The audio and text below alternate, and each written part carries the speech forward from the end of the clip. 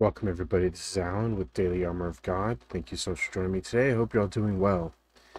This is reading the New Testament in 66 days. We're on day 39. Today we'll be finishing off the rest of Acts. So, as you remember from yesterday, Paul is still basically in bonds, in prison, and he wants to appeal before Caesar. So that's where we're at here. So, Acts 26, verse 1. Then Agrippa said unto Paul, Thou art permitted to speak for thyself. Then Paul stretched forth the hand, and answered for himself, I think myself happy, King Agrippa, because I shall answer for myself this day before thee touching all the things whereof I am accused of the Jews, especially because I know thee to be expert in all customs and questions which are among the Jews, wherefore I beseech thee to hear me patiently. My manner of life from my youth, which was at the first among mine own nation at Jerusalem, know all the Jews, which knew me from the beginning, if they would testify that after the most straitest sect of our religion I lived a Pharisee. And now I stand and am judged for the hope of the promise made of God unto our fathers, unto which promise our 12 tribes, instantly serving God day and night, hope to come, for which hope's sake, King Agrippa, I am accused of the Jews. Why should it be thought a thing incredible with you that God should raise the dead? I verily thought with myself that I ought to do many things contrary to the name of Jesus of Nazareth, which thing I also did in Jerusalem, and many of the saints did I shut up in prison, having received authority from the chief priests. And when they were put to death, I gave my voice against them. And I punished them oft in every synagogue, and compelled them to blaspheme, and being exceeding mad against them, I persecuted them, even to strange cities. Whereupon, as I went to Damascus with authority and commission from the chief priests, at midday, O king, I saw on the way a light from heaven, above the brightness of the sun, shining round about me, and them which journeyed with me. And when we were all fallen to the earth, I heard a voice speaking unto me, and saying in the Hebrew tongue, Saul, Saul, why persecutest thou me? It is hard for thee to kick against the pricks. And I said, Who art thou, Lord? And he said, I am Jesus whom thou persecutest. But rise and stand upon thy feet, for I have appeared unto thee for this purpose, to make thee a minister and a witness both of these things which thou hast seen, and of those things in the which I will appear unto thee, delivering thee from the people and from the Gentiles, unto whom now I send thee, to open their eyes, and to turn them from darkness to light, and from the power of Satan unto God, that they may receive forgiveness of sins, and inheritance among them which are sanctified by faith that is in me. Whereupon, O King Agrippa, I was not disobedient unto this heavenly vision, but showed first unto them of Damascus and at Jerusalem and throughout all the coast of Judea, and then to the Gentiles, that they should repent and turn to God and do works meet for repentance. For these causes the Jews caught me in the temple and went about to kill me. Having therefore obtained help of God, I continue unto this day, witnessing both to small and great, saying none other things than those which the prophets of Moses did say should come, that Christ should suffer, and that he should be the first that should rise from the dead, and should show light unto the people and to the Gentiles. And as he thus spake for himself, Festus said with a loud voice, Paul, thou art beside thyself, much learning doth make thee mad. But he said, I am not mad, most noble Festus, but speak forth the words of truth and soberness. For the king knoweth of these things, before whom also I speak freely.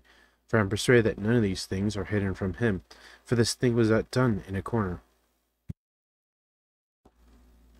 King Agrippa, believest thou the prophets? I know that thou believest. Then Agrippa said unto Paul, Almost thou persuadest me to be a Christian. And Paul said, I would to God that not only thou, but also all that hear me this day were both almost and altogether such as I am, except these bonds. And when he had thus spoken, the king rose up, and the governor and Bernice, and they that sat with them. When they were gone aside, they talked between themselves, saying, This man doeth nothing worthy of death or of bonds. Then said Agrippa unto Festus, This man might have been set at liberty if he had not appeared. appealed unto Caesar. Acts 27. And when it was determined that we should sail into Italy, they delivered Paul and certain other prisoners unto one named Julius, a centurion of Augustus's band. And entering into a ship of Adramyttium, we launched, meaning to sail by the coast of Asia, one Aristarchus, a Macedonian of Thessalonica, being with us. And the next day we touched at Sidon, and Julius courteously entreated Paul, and gave him liberty to go unto his friends to refresh himself. And when he had launched from thence, we sailed under Cyprus, because the winds were contrary. And when we sailed over the sea of Cilicia and Pamphylia, we came to Myra, a city of Lycia. And there the centurion found a ship of Alexandria sailing into Italy, and he put us therein. And when we had sailed slowly many days, and scarce were come over against Cnidus, the wind not suffering us, we sailed into Crete, over against Salmone. And hardly passing it, came into a place which is called the Fair Havens, nigh whereunto was the city of Lycia. Now when much time was spent, and when sailing was now dangerous, because the fast was now already past, Paul admonished them, and said unto them, Sirs, I perceive that this voyage will be hurt and much damage, not only to the lading of the ship, but also of our lives. Nevertheless, the centurion believed the master and the owner of the ship more than those things which were spoken by Paul. And because the haven was not commodious to winter in, the more part advised to depart thence also, if by any means they might attain to Phoenice, and there to winter, which is a haven of Crete, and lieth toward the south and west and northwest. And when the south wind blew softly, supposing that they had obtained their purpose, loosing thence, they sailed close by Crete. But not long after there arose against it a tempestuous wind called Euroslydon. And when the ship was caught, and could not bear up into the wind, we let her drive. And running under a certain island, which is called Clauda, we had much work to come by the boat. Which when they had taken up, they used helps ungirding the ship, and, fearing lest they should fall into the quicksand, strake sail, and so were driven. And we, being exceedingly tossed with the tempest, the next day they lightened the ship. And the third day we cast out with our own hands the tackling of the ship. And when neither sun nor stars in many days appeared, and no small tempest lay on us, all hope that we should be saved was then taken away. But after long abstinence, Paul stood forth in the midst of them, and said, Sirs, ye should have hearkened unto me, and not have loosed from Crete, and to have gained this harm and loss. And now I exhort you to be of good cheer, for there shall be no loss of any man's life among you, but of the ship. For there stood by me this night an angel of God, whose I am, and whom I serve, saying, Fear not, Paul, thou must be brought before Caesar, and lo, God hath given thee all them that sail with thee. Wherefore, sirs, be of good cheer, for I believe God, that it shall be even as it was told me. Howbeit we must be cast upon a certain island. But when the 14th night was come, and as we were driven up and down in Adria, about midnight the shipmen deemed it that they drew near to some country, and sounded and found it 20 fathoms, and when they had gone a little further, they sounded again, and found it 15 fathoms. And fearing lest we should have fallen upon rocks, they cast 4 anchors out of the stern, and wished for the day. As the shipmen were about to flee out of the ship, when they had let down the boat into the sea under color as though they would have cast anchors out of the foreship, Paul said to the centurion and to the soldiers, Except these abide in the ship, ye cannot be saved. Then the soldiers cut off the ropes of the boat, and let her fall off. And while the day was coming on, Paul besought them all to take meat, saying, This day is the 14th day that ye have tarried and continued fasting, having taken nothing. Wherefore I pray you to take some meat, for this is for your health. For there shall not an hair fall from the head of any of you. And when he had thus spoken, he took bread and gave thanks to God in presence of them all. And when he had broken it, he began to eat. Then were they all of good cheer, and they also took some meat. And we were in all the ship 216 souls. And when they had eaten enough, they lightened the ship, and cast out the wheat into the sea. When it was day, they knew not the land, but they discovered a certain creek with a shore, into the which they were minded, if it were possible, to thrust in the ship.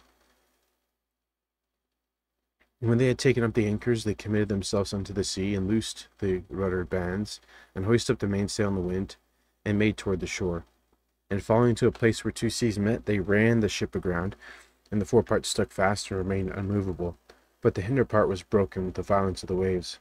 And the soldiers' counsel was to kill the prisoners, lest any of them should swim out and escape. But the centurion, willing to save Paul, kept them from their purpose, and commanded that they which could swim should cast themselves first into the sea and get to land. And the rest, some on boards, some on broken pieces of the ship, and so it came to pass that they escaped all safe to land. Acts 28. And when they were escaped, then they knew that the island was called Melita. And the barbarous people showed us no little kindness, for they kindled the fire and received us everyone because of the present rain and because of the cold. And when Paul had gathered a bundle of sticks and laid them on the fire, there came a viper out of the heat and fastened on his hand. And when the barbarians saw the venomous beast hang on his hand, they said among themselves, No doubt this man is a murderer, whom, though he had escaped the sea, yet vengeance suffereth not to live. And he shook off the beast into the fire, and felt no harm. Howbeit they looked when he should have swollen or fallen down dead suddenly, but after they had looked a great while and saw no harm come to him, they changed their minds and said that he was a god. And the same quarters were possessions of the chief man of the island, whose name was Publius, who received us and lodged us 3 days courteously. And it came to pass that the father of Publius lay sick of a fever and a bloody flux, to whom Paul entered in and prayed and laid his hands on him and healed him. So when this was done, others also which had diseases in the island came and were healed, who also honored us with many honors, and when we departed they laded us with such things as were necessary. And after 3 months we departed in a ship of Alexandria, which had wintered in the isle, whose sign was Castor and Pollux. And landing at Syracuse, we tarried there 3 days. And from thence we fetched a compass and came to Rhegium. And after 1 day the south wind blew, and we came the next day to Ptolemy, where we found brethren, and were desired to tarry with them 7 days. And so we went toward Rome. And from thence, when the brethren heard of us, they came to meet us as far as Appii Forum, and the 3 taverns, whom when Paul saw he thanked God and took courage. And when we came to Rome, the centurion delivered the prisoners to the captain of the guard, but Paul was suffered to dwell by himself with a soldier that kept him.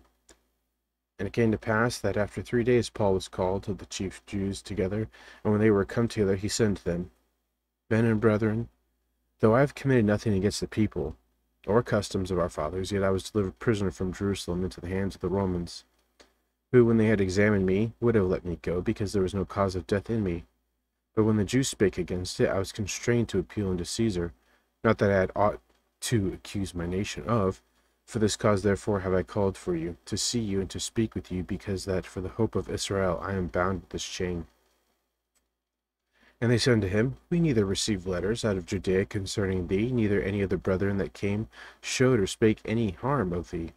But we desire to hear thee what thou thinkest, for as concerning this sect we know that everywhere it is spoken against. When they had appointed him a day, there came many to him into his lodging, to whom he expounded and testified the kingdom of God, persuaded them concerning Jesus, both out of the law of Moses and out of the prophets, from morning till evening. And some believed the things which were spoken, and some believed not. And when they agreed not among themselves, they departed. After that Paul had spoken one word, well spake the Holy Ghost by Isaiah the prophet unto our fathers, saying, Go unto this people, and say, Hearing ye shall hear, and shall not understand, and seeing ye shall see, and not perceive. For the heart of this people is waxed gross, and their ears are dull of hearing, and their eyes have they closed, lest they should see with their eyes, and hear with their ears, and understand with their heart, and should be converted, and I should heal them. Be it known therefore unto you that the salvation of God is sent unto the Gentiles, and that they will hear it. When he had said these words, the Jews departed, and had great reasoning among themselves. And Paul dwelt 2 whole years in his own hired house, and received all that came in unto him, preaching the kingdom of God, and teaching those things which concern the Lord Jesus Christ, with all confidence, no man forbidding him. Yeah, Paul. There's some great lessons to learn from Paul. Well, for one, grace, right? He was, no better than anybody else. he persecuted the early Christians. He was consenting unto, it doesn't say how many, but he was consenting unto the Christians' deaths, the early Christians. God still used him for a great purpose, and he went through a lot. We're going to find out through his epistles all the different things he went through, which is a lot, a whole laundry list full of things. Despite how hard it was, and it was so hard, he still lived for the Lord, right? And so it's a great lesson that we can learn from Paul, and also learn from his boldness to tell others about the gospel of Christ. So that's going to be it for today. Thank you so much for joining me. I hope you have a great evening, morning, or noon, wherever you're at. Remember to put God first in everything you do. Have faith in him, trust in him, wait upon him, and you'll never be sorry. And God willing, we'll see you tomorrow with more Bible reading. So thanks again, take care, and God bless.